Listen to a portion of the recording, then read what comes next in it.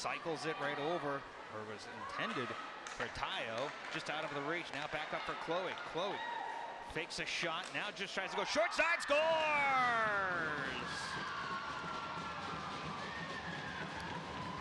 Alexia Cote,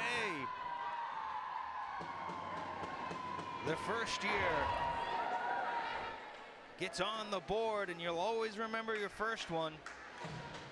And that's Cote right on the short side, had about 3 inches to work with.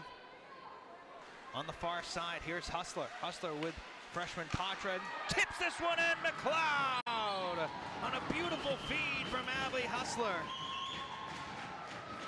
As they have done so many times together, McLeod going hard to that near post. Abby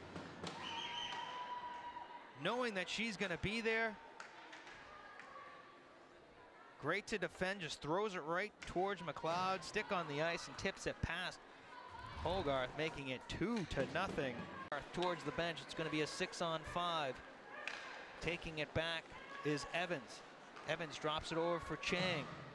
Just ahead of Chang, McLeod pokes that one away. It's just going to be keep away, and Seguti gets the empty net, making it 3-0.